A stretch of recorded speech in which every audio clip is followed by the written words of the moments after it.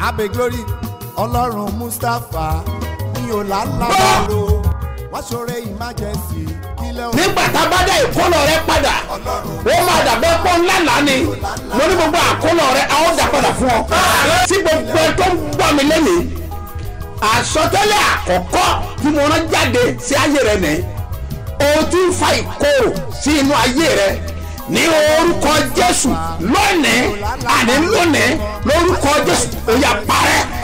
Gbàdúrà fún gbogbo ẹ̀dá tó ń wò mí tó dẹ̀ ń gbọ́ mi lọ́wọ́lọ́wọ́ lórúkọ Jésù Ọlọ́run olùbùkún ó yá kó bùkún fún ọ.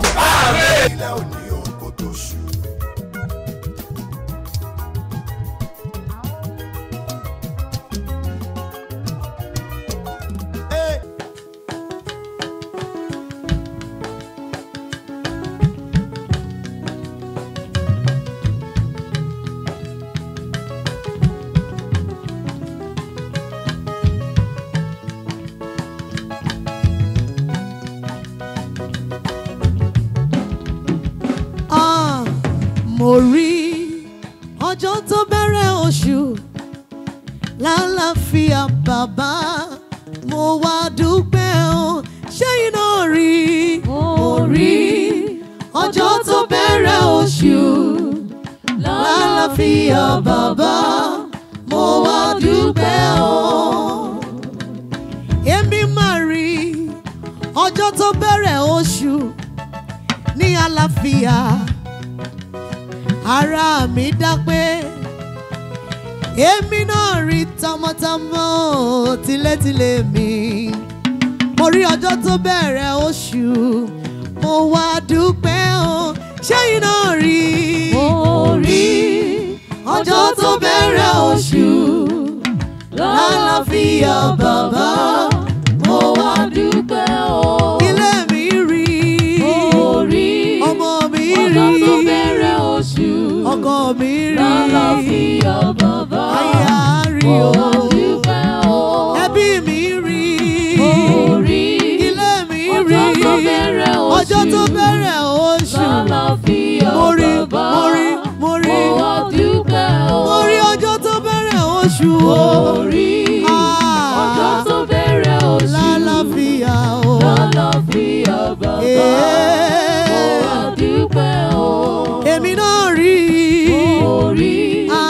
ọjọ́ tó bẹ̀rẹ̀ oṣù lálàáfíà àlàáfíà mo gbé apá mi mo gbé ẹsẹ̀ mi mo gbé gbogbo ara ó ṣe gbé mórí ọjọ́ tó bẹ̀rẹ̀ oṣù mórí lálàáfíà mo wá dúpẹ́ o. ṣẹ́yìn náà rí ọjọ́ tó bẹ̀rẹ̀ oṣù lálàáfíà bàbá mo wá dúpẹ́ o. Happy New Month.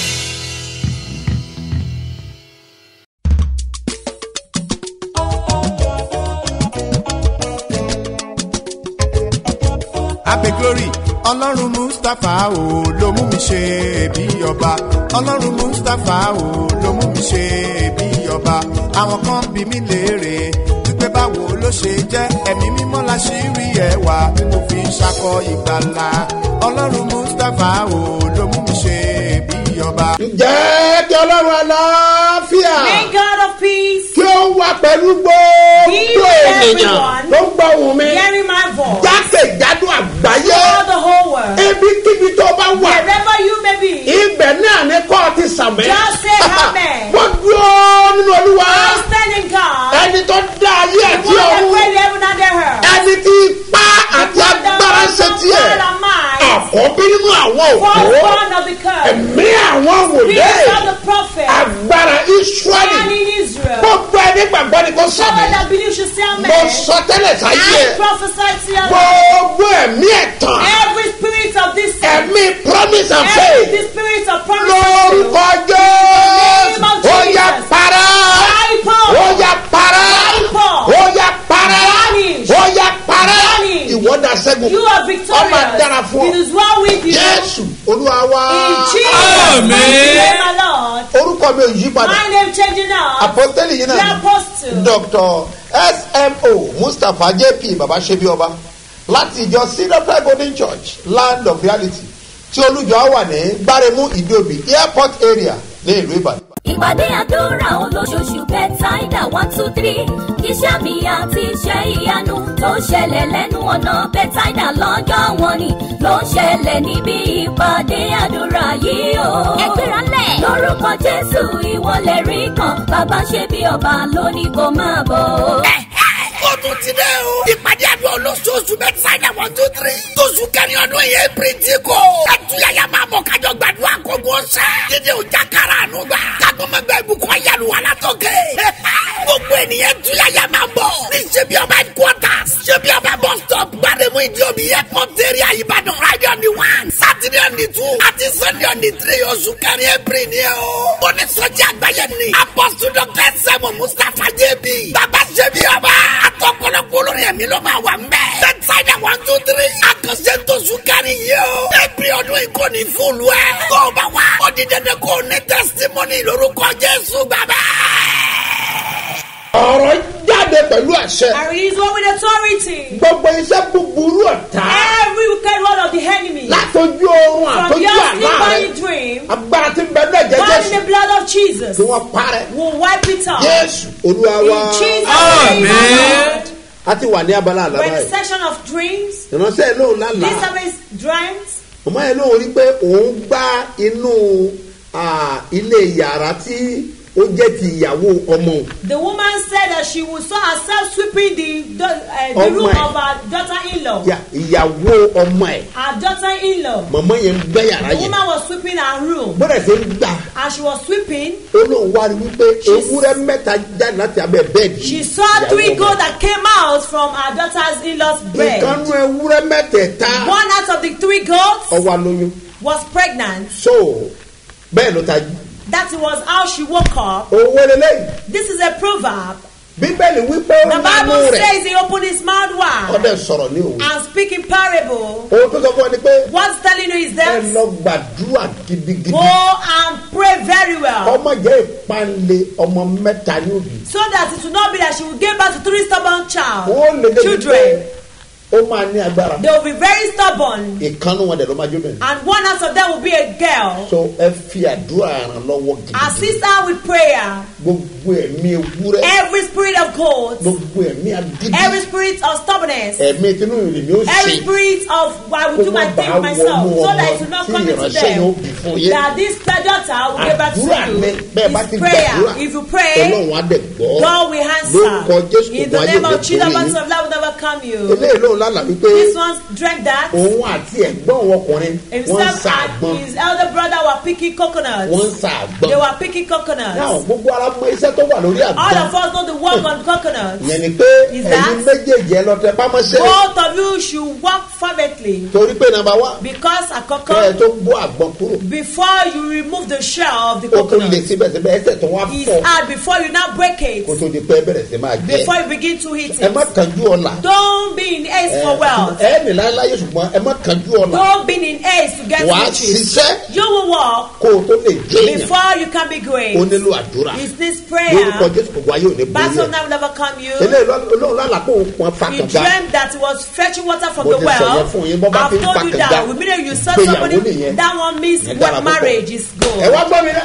Listen now mo to me. sọ̀rọ̀ yìí gẹ́gẹ́ bí wòlíì ọlọ́run I àlàyé. speak as a prophet of the ohun tí mighty mo God. wí rèé. What I àwọn pronounce is ìlérí this. ayọ̀. All the good promises, ìlérí ògo the tó wà promise of níwájú glory ẹ̀ before ó you máa wá sí will ìmúṣẹ. be fulfilled. aláìbí ìran ẹbí. Even now, àsọtẹ́lẹ̀ legacy, ìbàjẹ́ prophecy, ẹ̀jẹ̀ all Jésù. truth, the blood of ọ̀yà kò Jesus parẹ́. will wipe it off. Jésù Olúwa wa. In Jesus' Amen. name, Lord. agbára tí mo nílò tí màá fi borí ọ̀tá mi kìdá ìṣẹ́gun tí mo nílò tí màá fi bojú ọ̀tá mi jẹ. ẹ gbọ́ ọ̀rọ̀ tí ó ní agbára. Listen to this powerful word. mo rán ọ̀rọ̀ yìí jáde And pẹ̀lú say out àṣẹ. this word with authority. gbogbo ẹni tó bá gbàgbọ́ ní kọ́sàmù. Whosoever that believes should just say amen. gbogbo ọwọ́ adánidúró. Every hand of stagnation, ọfà ìfàsẹ́yìn.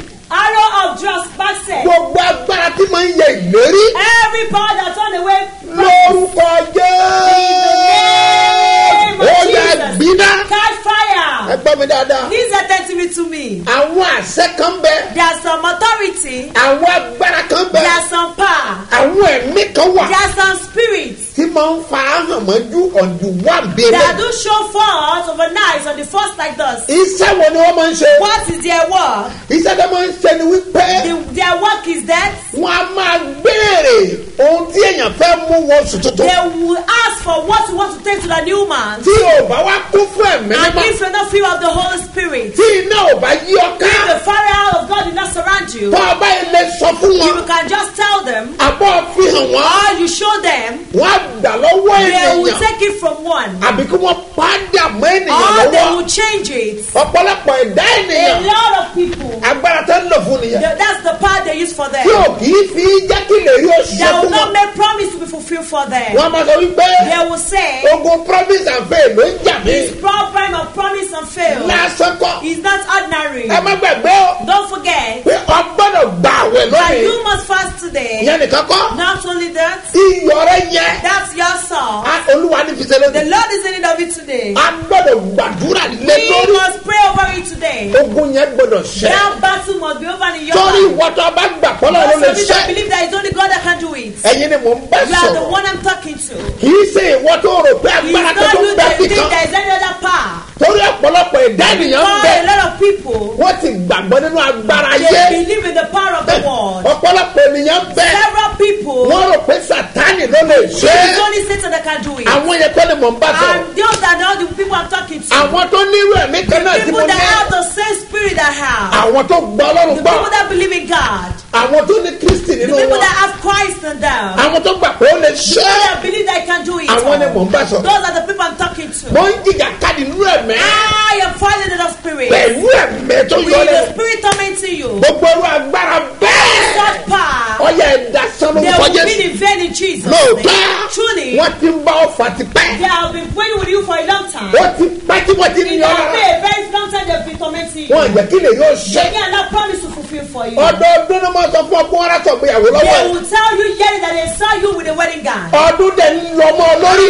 Years is going through. Ó dẹ̀ rí gbéyàwó ṣe. You could not do a wedding. Ọdọọdún ló máa sọ fún ọ pé Yearly they will tell you that. àwọn rí pé o gbọ́ ọmọ ẹjọ́ They lọ́dún saw yìí. you carry children this Ọdún year. á dẹ̀ lọ mọ́ ọ And lára. that year will go like that. Ó dẹ̀ rọ́mọ gbẹ́jọ́. You will not carry a child. Ọdọọdún ló sọ fún ọ pé They do tell you on yearly basis ìlú òyìnbó ń bẹ that you níwájú are rẹ̀. going to travel out of the country. Ọdún á dẹ̀ lọ mọ́ ọ lórí. And that year will just pass. Ọ̀dẹ̀ rí ìlú òyìnbó lọ. And you will not be able to travel Ó mà out. ṣe o. What a pity. Àìmọye iṣẹ́ tó lépa. A lot of job that you pursue. Wàá lọ gbàdúrà wọ́n á You sọ will fún go ọ and máa pray bọ̀ and sí. they will tell you it will be fulfilled. Àmọ́ kò ní ṣẹlẹ̀. But it will not happen. Kí ló dé? Why?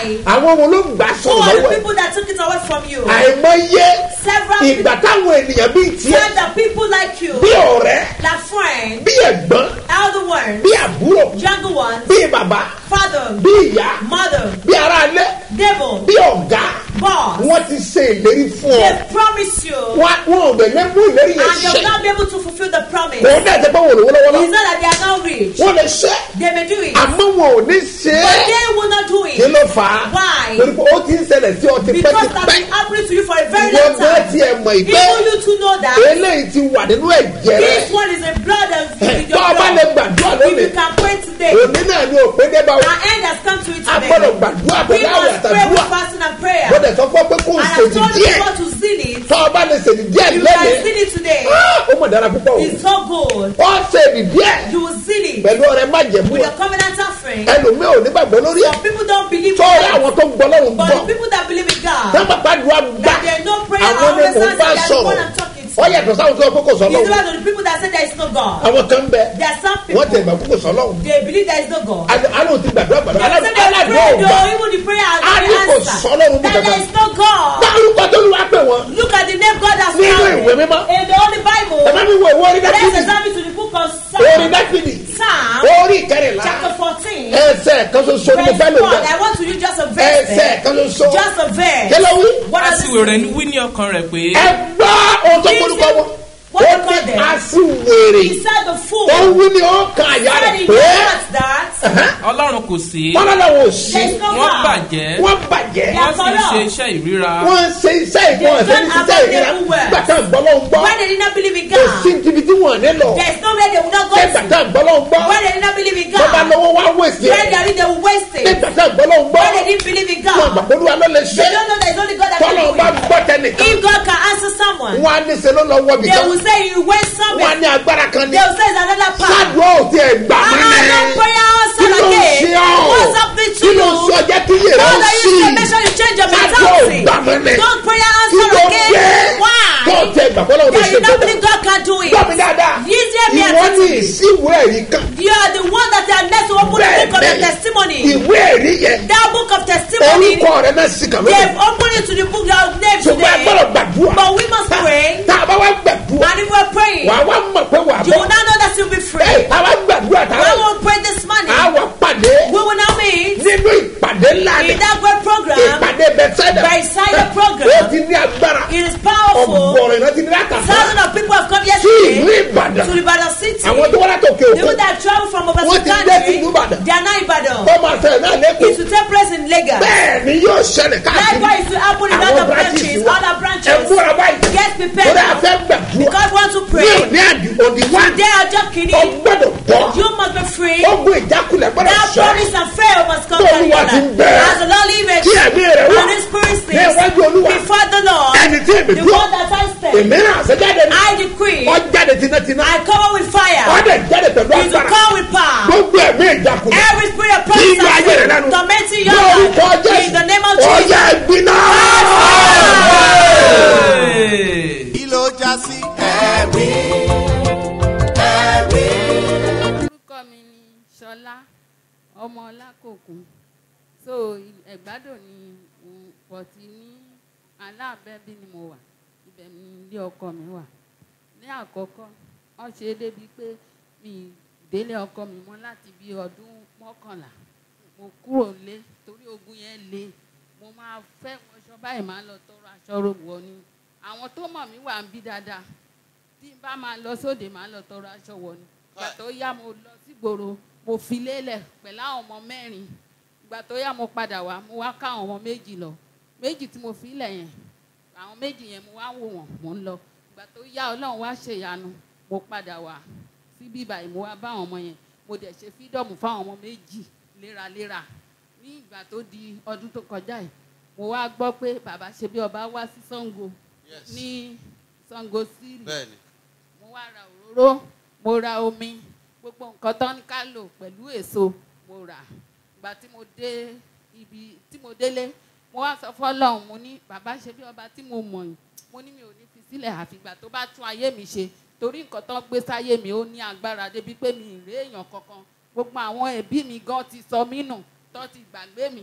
Ṣùgbọ́n ní fún ìjẹ́rìí Ọlọ́run, òróró yìí bí mo ṣe délé mo bọ́ sí hòhò, mo wá gbé òróró yìí mo ta sórí. Mo ní tó bá jẹ́ pé lóòótọ́ ni ìwọ Ọlọ́run bàbá ṣe bí ọba nínú ayé èèyàn, mo ní yín ìgbé ayé mi padà, mo fẹ́ máa rí rere. Ní ìgbà tí mo ṣe márèèjì fọ́mọ kìíní, mo lọ ṣe ní Ìbàdàn. Ẹlẹ́ẹ̀kejì mo lọ ṣe ní Tèdé ní etí kí ni orúkọ bẹ̀ yẹn, ti lọ síbẹ̀ náà. Mo wá lọ ṣe bẹ̀. Ìgbà tí máa ṣẹlẹ̀ kẹta ń sìn, ilé tí bàbá mi ti kọ́ láti bí ọdún 5 tí ò tí ì kàn, mo lọ sílé ní ọdún yìí, mo dẹ̀ lọ kan ilé yẹn ní ayọ̀ àtàlàáfíà. Ọlọ́run dẹ̀ mú mi dé. Nígbà tó dìjẹta, èṣù tún gbógun dé o. Mo wá ṣubú lulẹ̀ nínú ilé, mi ò lè dìde. Hospital kan wà nítòsí wa ń bí, wọ́n ń pè ní Malas. Wúmà yẹn mo sáré jọ̀nà, mo lọ bá, mo ní ẹ gbà mí, mo ní mi mọ nǹkan tó ṣe, mo ṣẹ̀ dé láti lé ní àná ni. Wúmà yẹn bá ní má wọrí, ó ṣàfún mi lómi, ó fún mi ní nǹkan ṣá, mo lò. Téèyàn bá ní mo lè débí ilé ni, màá ní rọ́ ni, torí ní àná tẹ bá rí mi, bí ìgbà tó mo ti kú tán ni mo ń pọ̀ báyìí, mo ń ṣubú lulẹ̀, mo ń dìde. Ṣùgbọ́n nísìnyí mo débí láyà àlàáfíà, kí n tó dé gan mo ti tún lọ di mọ́tò, mo ti tún ra òróró àtomi, mo tún lọ sílé báyìí, kọ́lọ́run kó túbọ̀ bá mi. Ìgbé ayé ọ̀tún tún dé. Ọlọ́run tó bẹ̀rẹ̀ sẹ́rí rẹ̀. Ó máa parí ẹ̀ lórúkọ Jesus name. Gbé ti di ọ̀tún. Your time has changed. Ẹ máa gbégbé ayé ọ̀tún. You will have a life of peace. Yóò dẹ̀ dára fún And it shall go with you. Ẹ gbọ́ àsọtẹ́lẹ̀. Hear this prophecy. A ti kọ́nà lọ́rọ̀ pé. You have written that. Èmi yóò ṣe ohun tuntun kan. I will do a new thing. Lónìí ni yóò dẹ̀ mú jáde. Today it shall spring forth. Gbogbo ẹ̀yin tẹ́ ń gbọ́ mi. Everybody hearing me. Lórí Facebook àbọ̀ wà ń bí. On Facebook or you are here. Èmi sọ àsọtẹ́lẹ̀ I sáyé prophesy to yìí. your Ní life. orúkọ Jésù. In the name of Jesus. Ìdáná ńlá ó máa ṣẹlẹ̀ láyé. Jesus. Kí ló já sí ẹ̀rí. Hello, ẹ káàsán o. Ẹ̀ra sa o, ẹ̀pẹ̀lẹ́ dádì, ẹ̀kújọ́ mẹ́ta sa, ẹ̀pẹ̀lẹ́ sa, yes sir. Èmi ni David Oyèkúnlé láti ìlú London ni mo ti ń pè. Nǹkan tó ṣẹlẹ̀ tí Ọlọ́run bàbá ṣe bí ó bá ṣe nínú ayé mi ló jẹ́ kí n máa pè báyìí, tí ó dẹ̀ ṣe nínú ayé ọ̀rẹ́ mi náà ló jẹ́ kí n máa pè báyìí pé kí n fi ẹ̀mí oore hàn, kí n lè give testimony torí ó ti pẹ́ tí mo ti ń gbàdúrà pé Ọlọ́run á jẹ́ kí èmi náà lẹ́rìí. Ó ṣẹlẹ̀ pé London ni mo wà, pastor Owuro wọ́n kò send message sórí group ti ṣe bí ọba group. Wọ́n send message yẹn pé òróró 50 days ti ready. Mo ní òróró 50 days ready. Mo ṣàṣe bá wọn sọ̀rọ̀ ní pé ẹ jọ̀ọ́ ẹ bá mi send òróró 50 days o. Wọ́n ní pé ìbò mo ń gbé, mo fún ọ ládírẹ́sì mi, mo sanwó, mo ṣe gbogbo ẹ̀. So to God be the glory. Èmi àtọ̀rẹ́ mi dájọ́ lọ gbà aṣáájọ lọ gbòòrò yẹn. Ó wá ní àkínjọ pé kí n fóun náà lóróró kóun náà ló ń bẹ pé ṣé mo ṣáà mọ̀ pé àdúrà ló ń gbàgbọ́ àmọ́ ṣáà kó lóróró òun náà fòrò parí èmi náà fòrò parí bá ṣáà ṣe lóróró nìyẹn. ẹ lè believe to God like 1 hour or 2 hours later ló ṣe receive call kan ní ẹ̀yìn ọ̀rẹ́ mi yẹn. Ó ṣáà receive bó bá àwọn pípín yẹn sọ̀gbà tó sọ̀rọ̀ tán ló bá ní wípé ọ̀rẹ́ mi contract tóun ti ń lé náà pòun fún yìí o. Mo ní òmí nẹ ó ní contract náà pòun fún náà ti approve ẹ̀ fóun ó náà ṣì ń dá àwọn láàmú ní gbogbo 3 few days ago kó lọ mú gbá kó lọ máa wá Ọlọ́run náà ti dá àwọn olóhùn yìí o. Ọlọ́run dúpẹ́ lọ́wọ́ Ọlọ́run Ọlọ́run ṣe o. So ẹ bá mi dúpẹ́ lọ́wọ́ Ọlọ́run bàbá ṣe bí ọba. ìwọ lè rí kọ́ màámi sáré wá gba ìgbàlà rẹ o kó tó pẹ́. Oh yes. Bàbá jọ̀wọ́ mo lè ríṣẹ́. Bàbá jọ̀wọ́ mo lè ríṣẹ́. Bàbá jọ̀wọ́ bàbá jọ̀wọ́ mo lè ríṣẹ́. Bàbá jọ̀wọ́ mo lè ríṣẹ́. Ìlérí tó ṣe fún mi nínú ìwé mímọ́. Ìlérí tó ṣe fún mi lójú àlá mi. Ìlérí tó ṣe fún mi látẹnu ìránṣẹ́ rẹ̀ yé o. Bàbá jọ̀wọ́ ìlérí ṣẹ. Bàbá jọ̀wọ́ ìlérí ṣẹ. Bàbá jọ̀wọ́ ìlérí ṣẹ. Bàbá jọ̀wọ́ ìlérí ṣẹ. Bàbá jọ̀wọ́ ìlérí ṣẹ. Ìlérí tó ṣe fún mi nínú ìwé mímọ́. Ìlérí tó ṣe fún mi lójú àlá mi. Ìlérí tó ṣe fún mi látẹnu ìránṣẹ́ rẹ̀ yé o. Bàbá jọ̀wọ́ ìlérí ṣẹ. Ẹ̀yin àyànfẹ́ nínú Olúwa ẹ pariwo tí ọmọ yín bá sùn ẹ jí dìde ẹ wá pariwo Ọlọ́run bàbá ṣe bí ọba èkú ní ẹ̀jẹ̀ tó ń jẹ ìran mi òun la bá ní parẹ́ òun yẹ sọ́dà dùn. Orúkọ Jésù orúkọ Jésù ẹ̀mí ò wọ́n wọ́n lọ́sọ̀rọ̀ ẹ̀jẹ̀ tó ń jẹ ìran mi.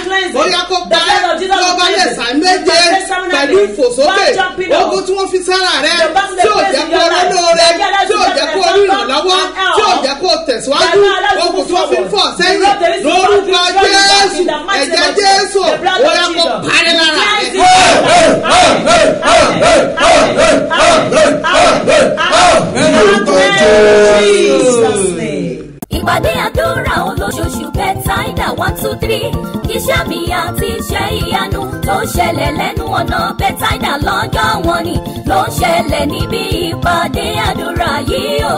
ẹgbẹ́ra lẹ̀ lórúkọ Jésù ìwọlẹ̀ rí kan bàbá ṣe bí ọba lónìí kò máa bọ̀.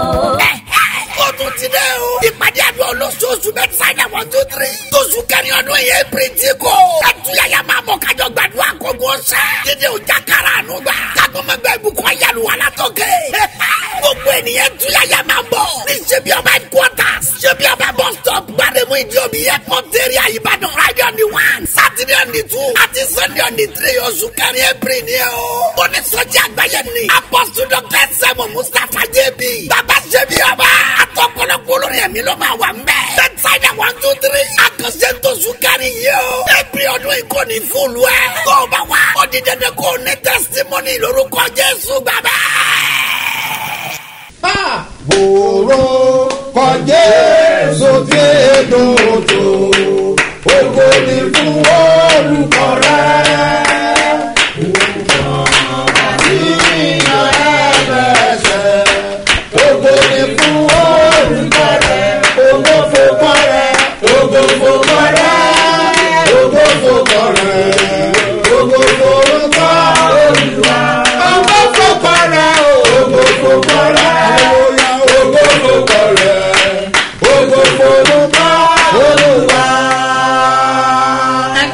Spread your hands now. Lọ́dún ọjọ́ kìíní yìí. Today the first day. Ẹ tẹ́wọ́ yín báyìí. Spread your hands. Ẹ wá pariwo. And you will shout. Ọlọ́run mi o. Oh my God. Ọlọ́run mi o. My God. Ọlọ́run mi o. My God. Ẹ fi yanu bẹ̀ mí wò.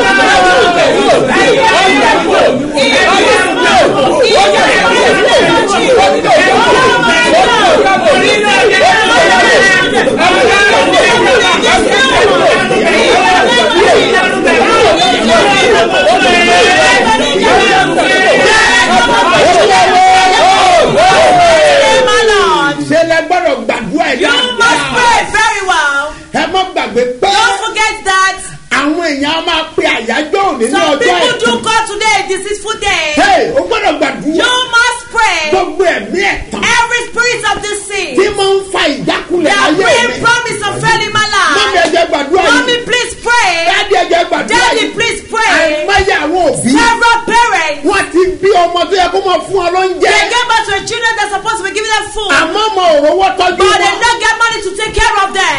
Lásán ni wọ́n ń pè ní. Do you think it's just ordinary? Àwọn kan ló wà nídìí ọ̀rọ̀ rẹ̀. There's some people behind your case. Ẹ pariwo. You will shout. Àwa faraya. You will pray with Olúwa o. you say God. Gbogbo ẹ̀mí ẹ̀tàn. Every spirit of this sin. Ẹ̀mí disappointment. Spirit of disappointment. Jáde kúrò láyé mi. Láyé mi lọ. Jesus name. Jesus name. Jesus name. Holy Spirit God.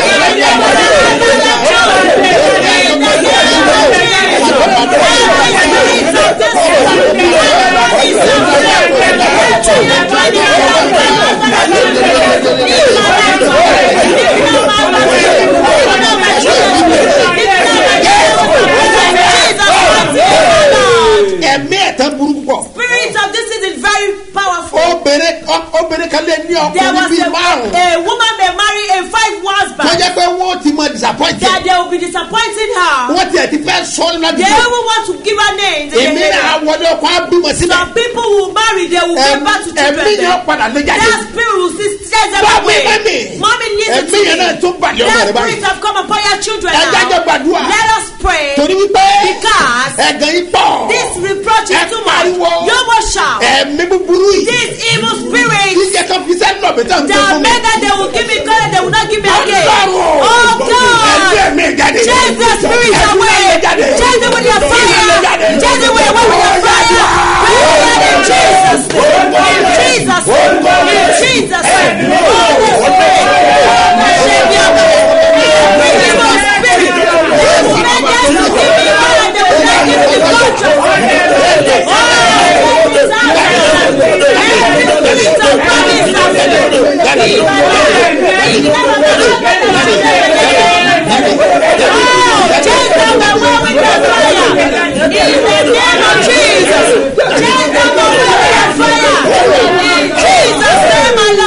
Torí pé oṣù yìí oṣù mẹ́rin.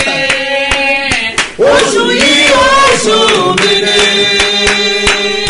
Oṣù tí mo máa mú ká fún rere mi láyé. Oṣù yìí oṣù mi ni o. Oṣù yìí oṣù mi ni. Oṣù yìí oṣù mi ni. Oṣù tí mo máa mú ká fún rere mi láyé. Oṣù yìí oṣù mi ni o. You will shout. You will tell the Lord. Oh no.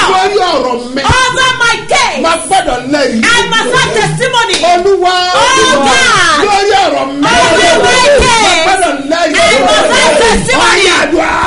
In Jesus. In Jesus. In Jesus. Holy Spirit God will give me a Over my case.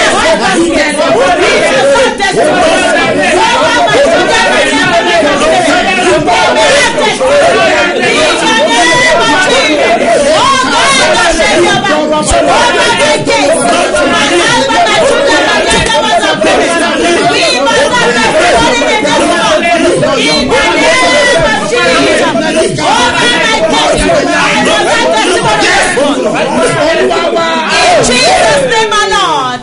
husband. Those of you on Facebook, we are in the first month. Goodness from all edges of the world must reach you. Share this program for times. Share it 4 times. And you will tell the Lord, oh my God. Goodness from the world. Prevent me getting before the end of this month. In Jesus. In Jesus. In Jesus. Holy Spirit, God has sent me over. Holy goodness from the goodness of this world. Let it reach me before the end of this new month. In the name of Jesus. Oh goodness. In the name of goodness of this world. Let it reach me. My husband, my children, my loved my parents. Before the end of this month. In the mighty name of Jesus. Reach me, my husband.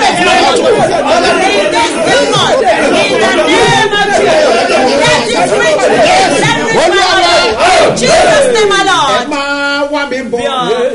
Ẹ máa wá mi bọ̀ gbogbo ènìyàn tí yóò ṣàánú mi.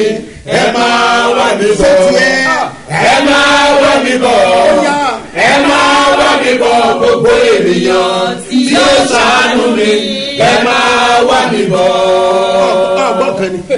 Ọmọbìnrin yẹn sọ wípé. That young lady said. Ó ní àbúrò bàbá òun kì í fẹ́ rí. She said his uncle don't want to see her. Program ẹyọ kan ló gbọ́. That it was a program that she heard. Wọ́n introduce ìrè owó. They introduced money due to her. Ọ̀dẹ̀ gbọ́ ìrè owó and she listened to it and believed. Ọ̀dẹ̀ gbàdúrà. and she prayed. Ó lọ tún sọkún náà. She wept in that prayer. Bó ṣe ń parí àdúrà. Immediately after the end of the program. Àbúrò bàbá ẹ̀ pé. His uncle called her. Bukki kí ló fẹ́ máa ṣe gan? Bukki, what do you want to be doing? Kí ló fẹ́ máa ṣe? What exactly do you want? Ó lọ sọ nǹkan tó fẹ́. She said the. Ó dẹ̀ send owó ni. And he said huge amount of money to her.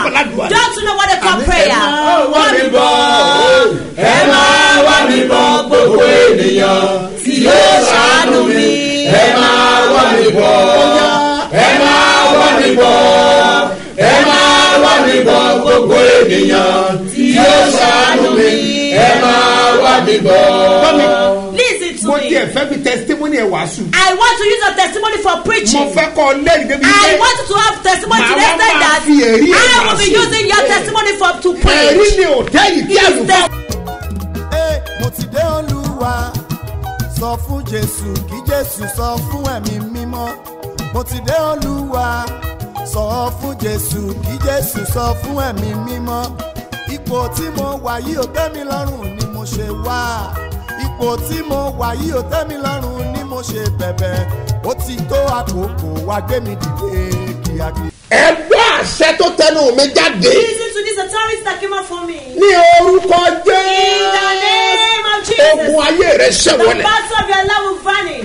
ogun ayé rẹ̀ The ṣẹ́wọ̀lẹ̀. battle of your life is conquered. lórúkọ jẹ́ ogun ayé The rẹ̀ battle of your ṣẹ́wọ̀lẹ̀. life is conquered in Jesus. wàá dẹ̀dẹ̀ ṣẹ́gun. You will be victorious. Yes, olúwa wa. In Jesus' name, my Lord. tọ́jú iyọ̀ yẹn. Keep yourself. a fẹ́ gbàdúrà. We want to pray. mo dẹ̀ pé sítórí ẹ̀ máa And I ṣe. know that your story will change. ọwọ́ ọlọ́run yóò wà The pẹ̀lú hand rẹ̀. of God will be with you. tá a bá ti ń parí báyìí. At the end of the kó o service, tẹ̀ bí ẹrù rẹ̀. make sure you pack your kó o feet. máa bọ̀ ní program. Come down to the torí program. ti àárọ̀ yìí máa le Because gan. this morning will be great. mo láwọn yẹn ti dé. And some people have come láti òkè òkun wọ́n ti wà bí. from back country. so ìwọ náà pàápàá You too kó o tètè múra. should prepare kó o now bí àmúre. and carry your iyọ̀ Lord. yẹn. Come ọjọ́ tá a bá rí ibi níbí with wọlé. yourself. kọjá jọ And gbàdúrà. let's pray. látọ̀rẹ́ méjì. From a ọ remedy, ti bá ọkọ̀ ọ̀fẹ́ you bẹ̀. will see a free bus kọ́ ọ máa there. bọ̀ wá. Come down. aago méje nìpàdé ó 7 bẹ̀rẹ̀. a.m. the program will ní commence. òní friday. Today Friday. bákan náà ní ọ̀la. Also tomorrow. bákan náà ní ọ̀túnla. And next ọjọ́ mẹ́ta tomorrow. gbáko These ni. 3 days. omi bẹ́sádà yẹn. Bethesda ó water ti wà nílẹ̀ fún ẹ is lọ́fẹ̀ẹ́. ready for you free of charge. lórúkọ jésù. In the name of ogun ayé ò ní Jesus. borí ẹ. Pastor of love never come. wà á lékè sá. You will triumph. àárọ̀ kùtùkùtù òní ni. Very early morning of bákan this náà morning. lábúlé ẹ̀gbá. Also in Abúlé Ẹ̀gbá. bákan náà ní ìkòròdú. Ìkòròdú.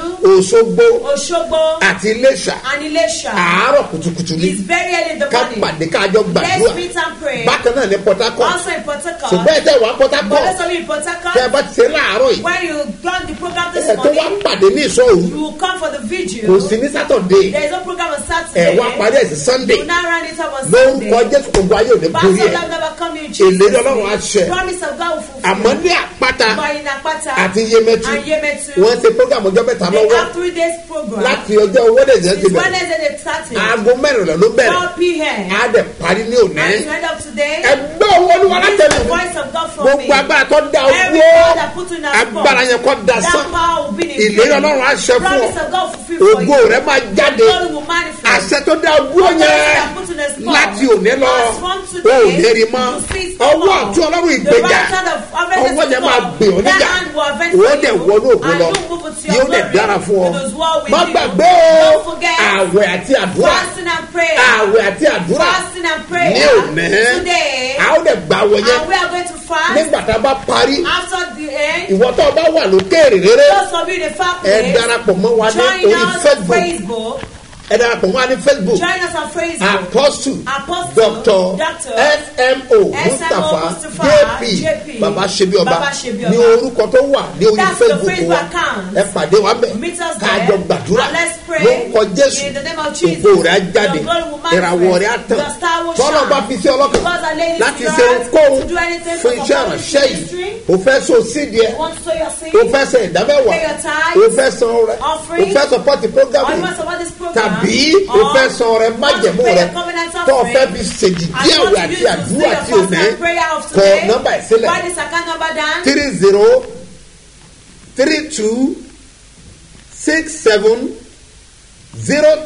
3032670285 Mustapha Solomon Moses ló máa gbé jáde ní First Bank lórúkọ Jésù wàrí ànúgbà.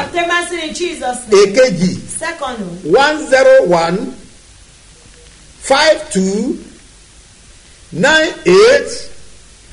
1015298 Seed of Christ Golden Church ló máa gbé jáde ní Zenith Bank lórúkọ Jésù wàrí ànúgbà. ọgbọ́n ọ̀tún ọlọ́run á gbé oníjà àwa tá a fẹ́ lọ Jerusalem mo kí wa pé a kò múra ọjọ́ ti súnmọ́lé on the 15 ló máa close torí náà ẹ jẹ́ ká ètè kọ̀mìtì ara wa àwọn èèyàn ti ń sanwó gan so ìwọ náà tètè múra torí pé ìrìn àjò ògo ni a gbọ́dọ̀ jọ rìn gbọ́dọ̀ lọ Jerusalem padà wá kọ́ ọmọ mẹ́rin ẹ̀ wá ẹ̀yin tẹ́ ń wojú Olúwa fọ́mọ èmi ò mọ tó dúró sọ jájọ pàdé ńbẹ èyí tẹ́ wà lókè òkú jájọ pàdé ńbẹ jájọ gbàdúrà lórúkọ Jésù wà á rí ànúgbà wọ́n tó gbé nọ́mbà yẹn jáde tẹ́ máa pè sí èyí tẹ́ ń lọ Jerusalem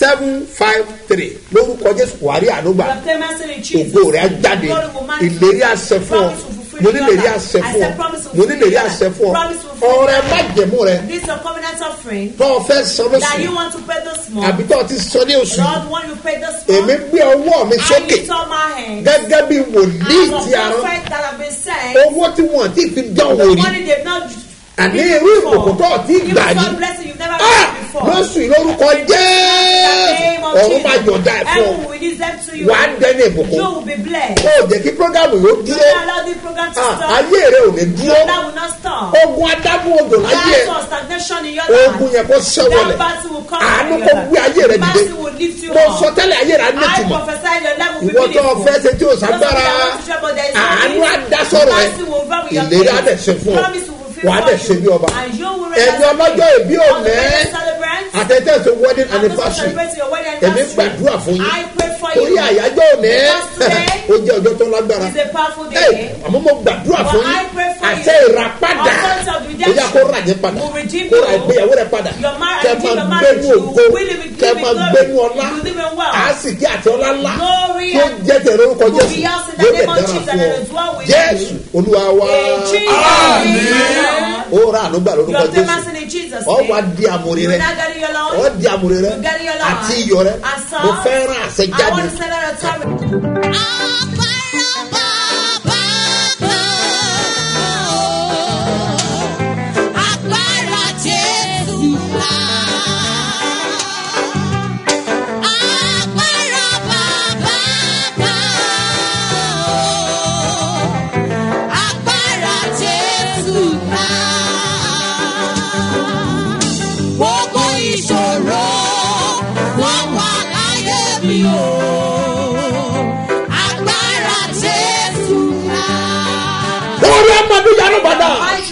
àti wọ́n tó ní òróró dání tó máa fi àná tara ẹ̀ ní òní òní wá soloko maria maloya kóni abaro pàtórí ànàjàlá wọ́rọ̀ bàtà fẹ́ bí àkàyà lọ́mi la rafa òkàrọ̀ àbànàjàló fìrìkàyà gbogbo ẹ̀mí ìjákulẹ̀ òyà kó fàyè ẹ̀ sílẹ̀ yóò lè dára fún wa di akọni àánú àfọ̀ láyé kó lọ ṣe ní ọba Jésù Olúwa wa kọjú sí ẹnìkan fi dá lójú báyìí pé èmi dandan lẹ́rìí kan. ìpàdé àdúrà olóṣooṣù bẹ́táìdà 123 iṣẹ́ mi àti iṣẹ́ ìyanu tó ṣẹlẹ̀ lẹ́nu ọ̀nà bẹ́táìdà lọ́jọ́ wọn ni ló ń ṣẹlẹ̀ níbi ìpàdé àdúrà yìí o. ẹgbẹ́ra lẹ̀ lórúkọ Jésù ìwọlẹ̀ rí kan bàbá ṣe bí ọba lónìí kò máa bọ̀. ó tún ti dẹ́ o. ìpàdé àdúrà olóṣooṣù bẹ́táìdà 123 tóṣù kẹrin ọdún yẹn pírítì kò. ẹtúyàyà máa bọ̀ kájọ gbàdúrà kógun ọ̀sẹ̀. dídé ọjà kára àánú gbà. kágbọ́mọgbẹ́ ibùkún ayélujára látọ̀kẹ́. gbogbo ènìyàn túyàyà máa bọ̀. ní ṣebí ọba headquarters ṣebí ọba bus stop gbàdémù ìdíòbí airport area Ìbàdàn Friday on the 1 Saturday on the 2 àti Sunday on the 3 oṣù kẹrin April ni o. onísọjí àgbáyé ni Apostle Dr. Sẹ́mu Mustapha JB. bàbá ṣebí ọba àtọkọlọpọ olórí ẹ̀mí ló máa wà mbẹ́. bẹ́táìdà 123 àkànṣe tó sùn kẹrin yìí o. April ọdún ìkọ́ni fúlù ẹ̀. kó o bá wá ó di dandan kó o ní testimony lórúkọ Jésù bàbá.